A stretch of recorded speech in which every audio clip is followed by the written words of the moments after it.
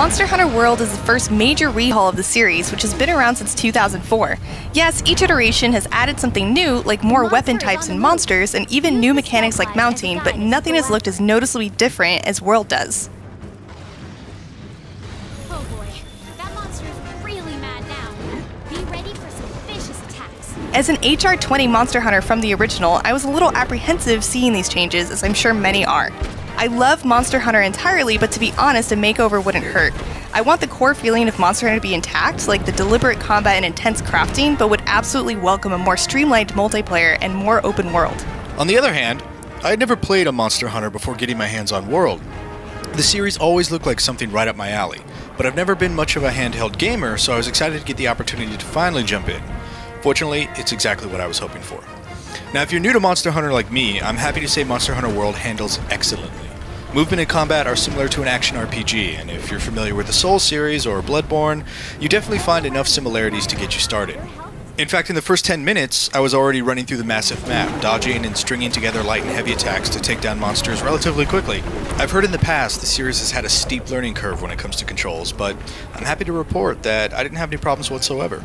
Yeah, and that applies to veteran hunters as well. Those combos you're familiar with from previous Monster Hunter games are still there too, with some added flair. There are a few new combos to find with your favorite weapons, which is great, and overall it feels a little faster and smoother. It's also more responsive as well. In past games, I barely blocked with the clunky greatsword, but in World, I could better rely on my character actually getting the movement done in time, and it didn't impede my movement afterward as much either. And that's actually what I really liked about the weapons in Monster Hunter, is that each weapon class behaved differently. I spent the majority of my time using the quick dual blades that didn't actually have a block function, but instead powered up my hunter with this crazy demon mode buff that drained stamina at the cost of more damage. Now later on I swapped to a light bowgun, firing volleys of different ammo at monsters from a safe distance, which was a totally different experience than the up-close and personal dual blade style I was using for the majority of the hunt. It's actually really nice to use ranged weaponry, since, many action RPGs focus on melee. I was really enjoying the variety in the playstyles I found in Monster Hunter World. And one of the biggest changes in World is how you actually track a monster. It's much easier with the addition of scout flies. In past Monster Hunters, you'd actually have to memorize the movement patterns of every monster to find them at the start of the mission. And if you lack the items or skills necessary, you're basically wandering around the map. And then you even had to use an item called a paintball to even keep them on your map afterwards. But this lack of an obvious path did enable veterans to really shine and take on a mentor role to new players though, which is an aspect of Monster Hunter I've always really liked. The 4 members of our party absolutely rocked this strange T-Rex bird monster thing that we were tracking down. It's called an Antonath. Whatever it's called, each one of us took on a role. I was the nimble damage dealer, Casey was the tanky warrior, we had a bard whose club also played songs, awesomely enough, that buffed us during the hunt, and we had a long-range gunner that peppered the monster with bullets all fight long. Playing with other hunters seems like it's always been a crux of the series, but I really enjoyed putting together tactics on the fly with people I had just met. That is, except when Casey started swinging her sword like a massive tornado and accidentally sent me sailing into the air. It's a fun feature. Sure, the greatsword can launch everyone on accident, but its backswing can also be used to send party members directly onto a monster's back if we get the timing down. Plus, it's an amusing way to pass the time while waiting for the party to prepare for a hunt.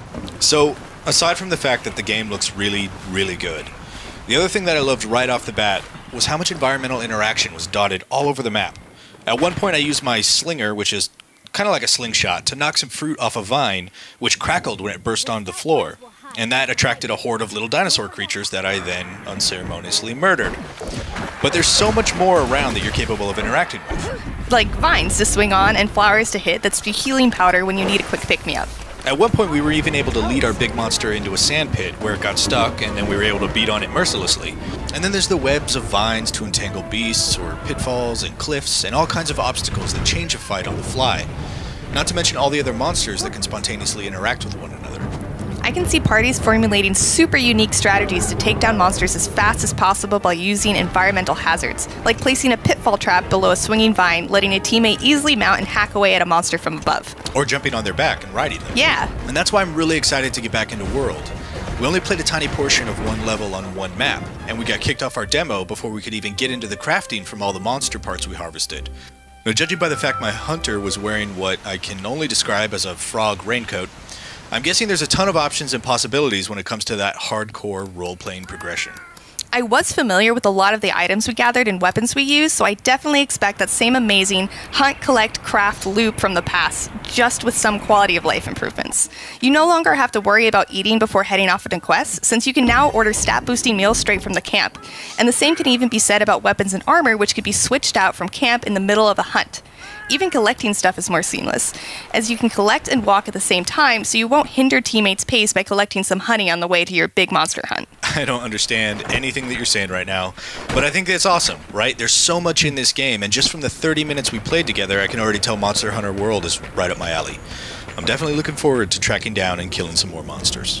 From what I can tell, everything I really liked about Monster Hunter is still present in Monster Hunter World, with some aspects improved and others simplified, with the most important aspects generally the same, like barbecuing. Monster Hunter World is headed for an early 2018 launch date, but for much more on Monster Hunter from now until then, keep it right here on IGN.